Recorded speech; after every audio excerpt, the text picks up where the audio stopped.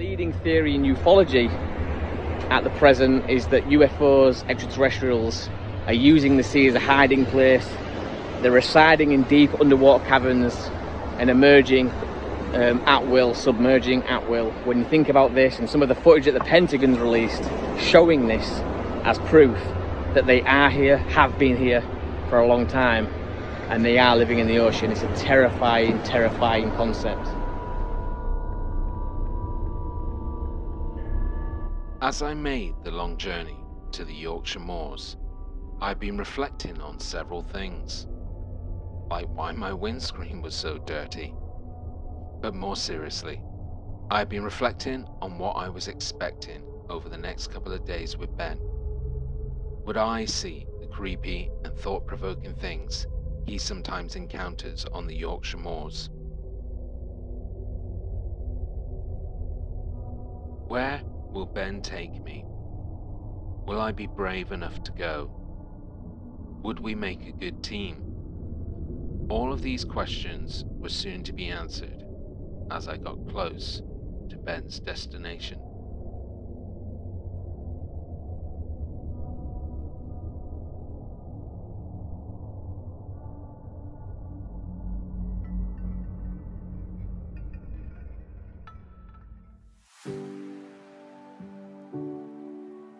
After finally arriving and saying hello and catching up with Ben and a much needed cup of tea, the conversation went into further questions Ben had for me about my potential experience that I had when I was just 14. I also used this opportunity to relate it to a documentary that I am working on. If I had looked at that picture, that I would have any of the memories that I have. Yeah. But at the same time, you know, the reason why I want to explore it more is because I've never taken a stance of this happened to me. Yeah. Because again, in my research, you know, and I've discussed with you things that happened within those memories that I have where I was, you know, in bed and I couldn't move and I was face down and it felt like a weight was on me. You know, over the years of research in ufology that I've done in other areas of science, you know, I've read a lot about sleep paralysis. Yeah. And, you know, a lot of what I remember could be assigned to sleep paralysis. So looking at it in a very logical, scientific way, as well as being open-minded, I've got to accept that there could be other explanations for my memories, but that's why I want to do this documentary and explore some more of the other stuff.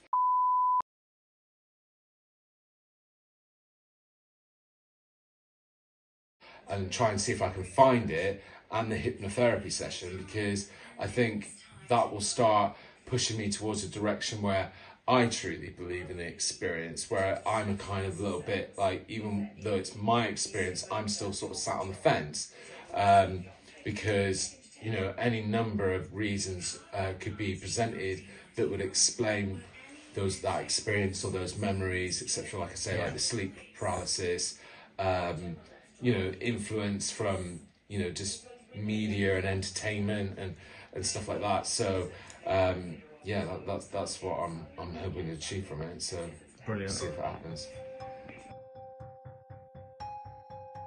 So after a good catch up, Ben wants to get straight into business and take us out to an undisclosed location in the remote areas of North Yorkshire.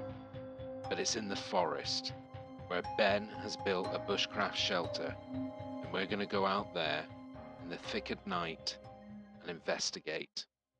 Whereabouts are we going then? So I've been building this shelter, it's pretty much complete now, but I've been working on this for the last few years, and it's right on the edge of the North Yorkshire moors, which is like a 528 square mile area of just nothing but open moorland, woodlands, and it's a hotspot. There's no two ways about it. This place has a lot of strange reports coming from that area, and has done for many years. So I'm going to take you there tonight, G. Nice. I'm going to show you the shelter. We're going to get a fire going, and hopefully, fingers crossed, we might even hear or see something as well. So wrapping its thumb around first and pulling itself up, and I thought that was really odd, but I noticed that making any noise on the way up while it's doing this. It's not making any noise grabbing the tree, and it's not making any noise doing that. So I reached out like a normal human would. Brits say living legend Sir David Attenborough should represent us in the talks with aliens. He's been everywhere else, so why on earth not? How strange. Interesting. So it's so strange because me and G have just pulled into the garage to go grab a few snacks for when we're out tonight, and there is the newspaper stand with all the front page articles. And I was just about to say to G that the last time I was up at Bempton, which is also another hotspot here in the UK, there was a similar scenario. I pulled up at the garage, there it was, front page of the paper, something about a UFO sighting actually at Bempton. So I thought I'd just have a quick little look, and again on the front page of the paper is another story regarding extraterrestrials. And G was just saying that they're saying if we was to ever make contact with aliens, they feel like David Attenborough would be the guy to break the ice, pretty much.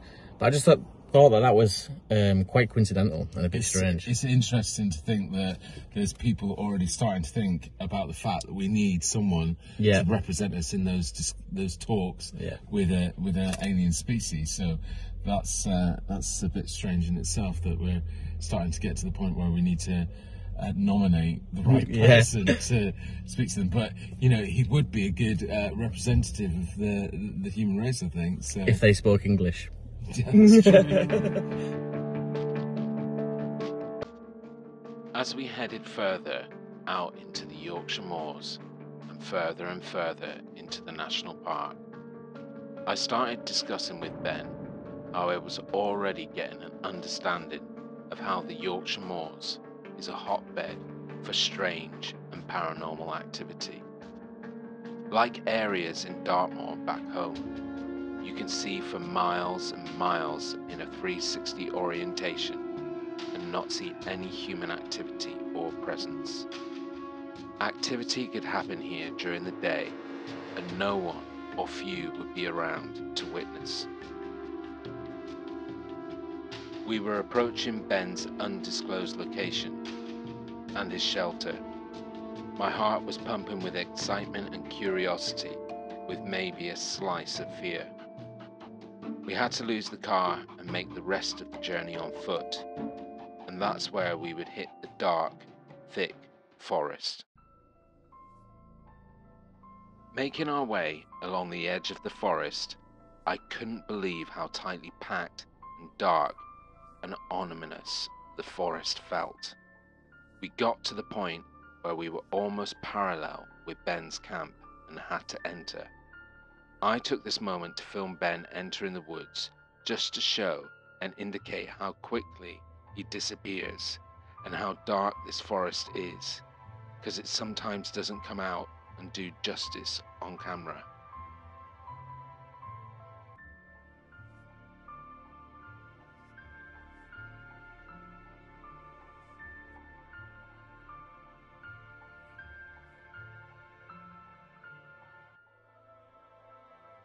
We hadn't gone more than 10 meters into the forest when we came across something very strange and disturbing.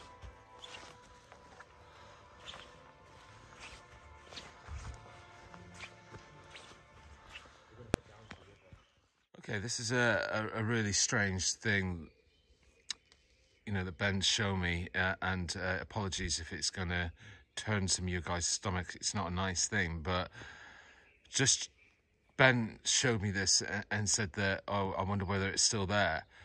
And apparently, Ben, it's been here for 2 months, right? Yeah, 2 months. Well, 2 months when I last saw it. 2 months. So I don't know how long before that.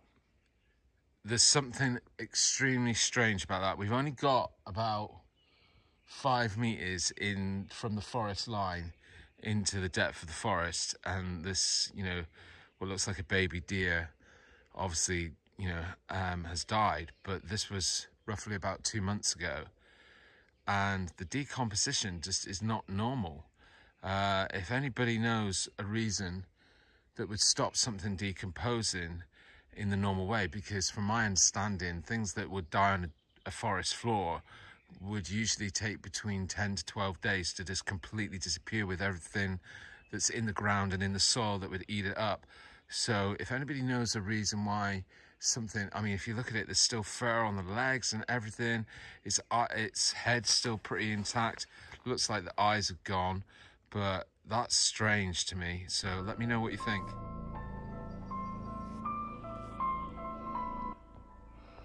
This is just a crazy ass dense forest. I mean, it's creepy as hell. And there's just some really strange noises as well. Not like wildlife, like just like a bit banging. But yeah, let's continue the journey to Ben's shelter. Well, we've arrived at Ben's den in the woods, and it's mostly undisturbed, which is great.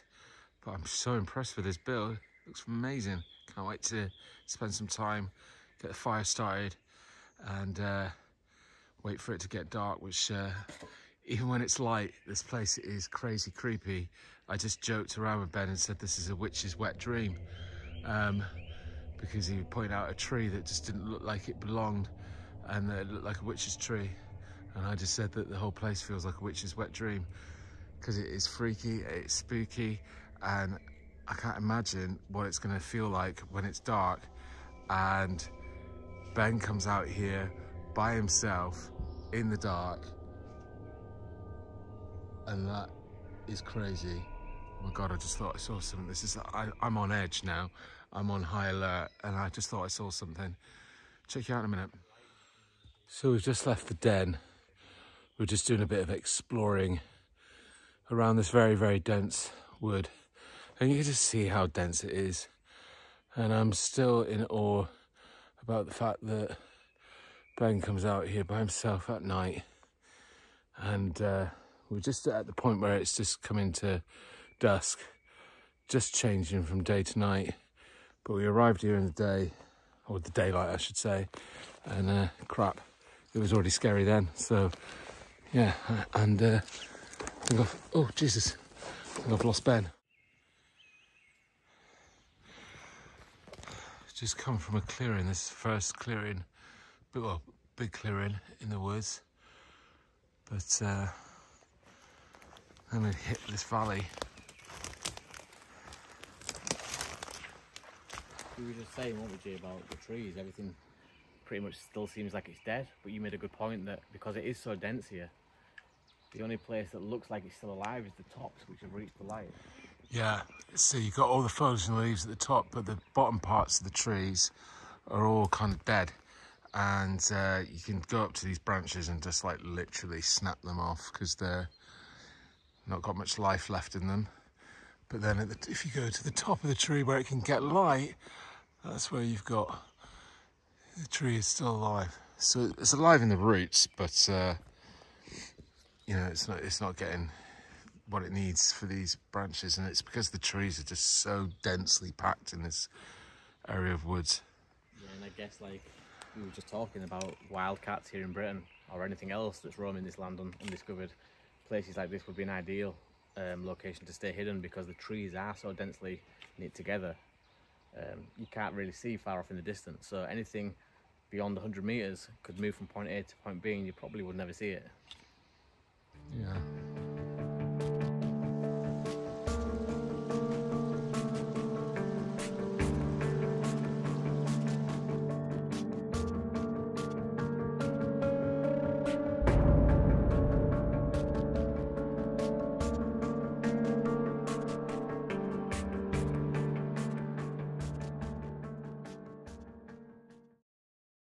Really good sharpener for your knife, you know, in the same way that you'd use a leather belt. Yeah.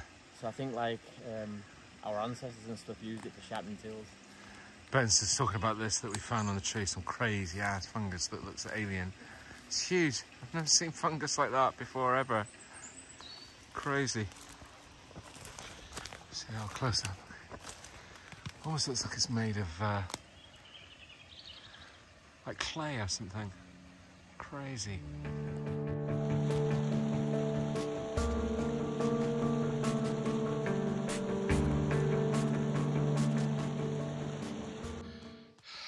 So I'm just filming a bit of this quickly, just to give you guys an idea, because we've just come up here and like kind of got into a bit of a stuck area where we might need to find a different route, but the floor is crazy dangerous, and yeah, so I thought I'd share it with you guys as a really good example.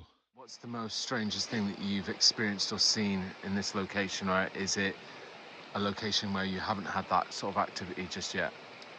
I've had a mixture of different happenings here. I think mainly down in the realms of paranormal. Like when I brought the EMF reader out here one time. Yeah. I was asking questions out openly into the woods. I had the EMF reader in front of me. I couldn't see what the EMF was doing because I was holding it to the camera for my followers and things to see. And right on cue, whenever I would ask a question, the EMF reader would spike. Yeah. And it was almost too coincidental for me when I looked back at the footage and saw how often it did that. I mean, even at one point I said, if there's anything near me that wants to make its presence known, please step close to the device held in my hand. Yeah. And instantly, as soon as I finished saying that, it spiked right up to red. Now we're in the middle of the woods. EMF readers only work around electronic devices. There's no underlying pipes here, there's no underlying cables. This is the North Yorkshire moors, so for me that was very strange. But other things as well, like strange noises, seems to be a regular occurrence here. I can agree with that, because as I say, I've only been here for an hour, and I heard one strange noise, and then I think we both heard one together, didn't we? And then you heard one after that, which I failed to hear because I think I was walking at the time. But yeah, and it sounded like masonry, didn't it? It sounded like stones. And just driving in here, there wasn't anywhere or anything around that was, you know, it's not a quarry to my knowledge here. I didn't see one as we drove in, so a bit strange, but yeah. One of the another thing as well to add is one of the more common reports from this area is talking. I've heard this as well myself. It's almost like human voices in conversation, but obviously you can see, G, you've been here a few hours now. There's no paths here. There's no public bridle ways. There's no. It's not a place that you would get a dog walker coming through. No. You know, and so to hear voices, and it's always like, you know, it's humans talking in conversation, but when you try and listen carefully, you can't make out what they're saying. Yeah. And I've heard that a few times. It's a very strange, report that keeps coming forward though. And the thing is, as well, to add to that, here on the moors, I think they've uncovered like over 800 now medieval burial mounds and ancient burial mounds, and they're still uncovering more all the time. So it definitely does have a paranormal element, a strong paranormal element. Nighttime had caught up on us. It was becoming increasingly difficult to film, so we had to head back to camp and get the campfire started. And once there, we sat down and again had a really good chat. But Ben got out the EMF reader.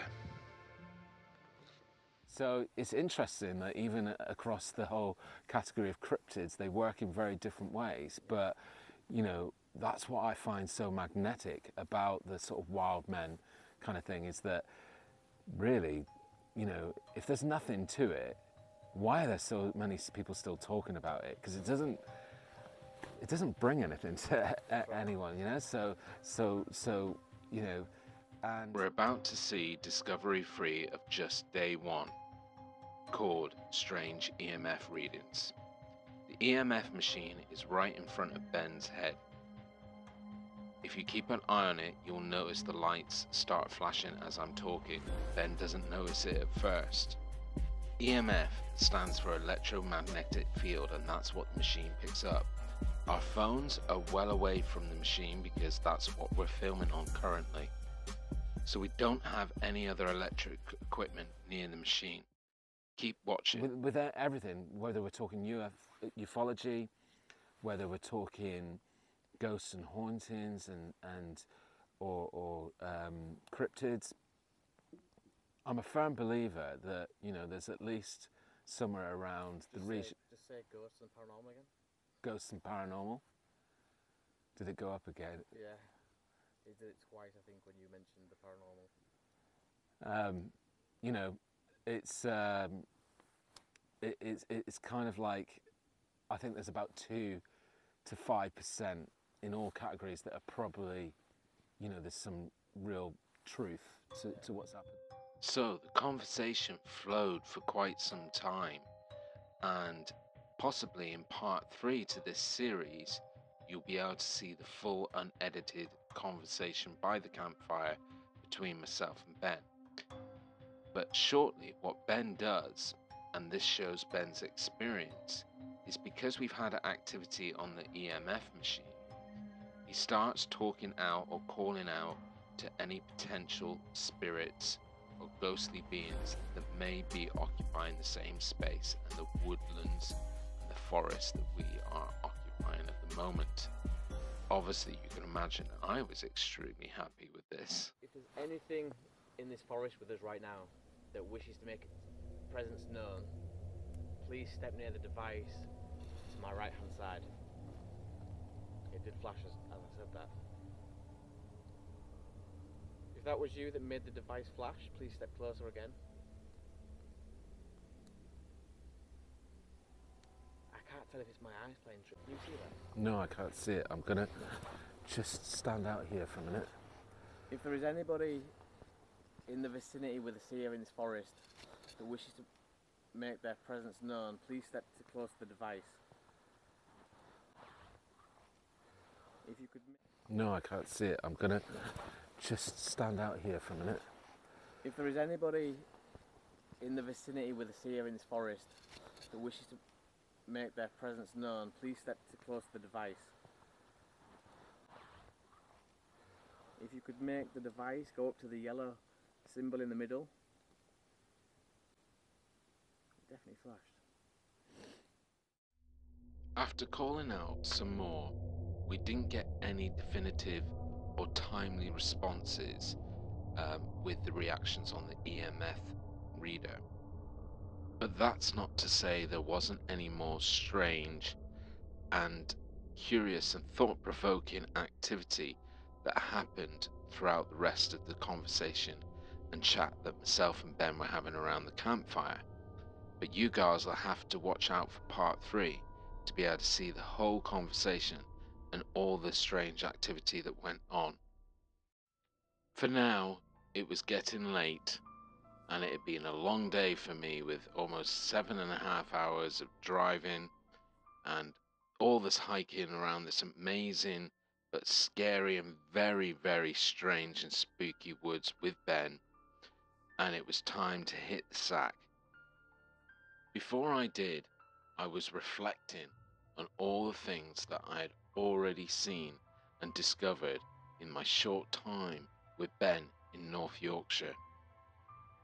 Discovery number 1, a slowly decomposing deer. That was very strange, and as I put in the text, I forgot to say as I was there in the moment that I didn't notice any maggots on it, and it's been there for 2 months. There would have been wet, rain. It just didn't seem to be decomposing for something that's been there for 2 months. Very crazy, very strange. Then we came across discovery number 2 and some really interesting fungus. Not paranormal, certainly not, but very interesting and strange. I'd never seen fungus like that before. And then discovery number 3, the EMF reader going off and going a bit crazy. Then discovery number 4, and that strange noise which I've listened to time and time again, and I can't explain or make a very quick answer where that noise is coming from, and to me it definitely sounds like something metal scraping on stone. Can't explain that one. It had been an amazing day 1 with Ben from the 401 Files in North Yorkshire. You guys are going to have to join me for part 2 of this series to see all the discoveries that we make on day 2, and they get much more scary, much more freaky, and you do not want to miss out. Join me for then. You guys have been watching the Underground Paradox. Keep yourself safe. Always look behind you. Always keep your eyes in front.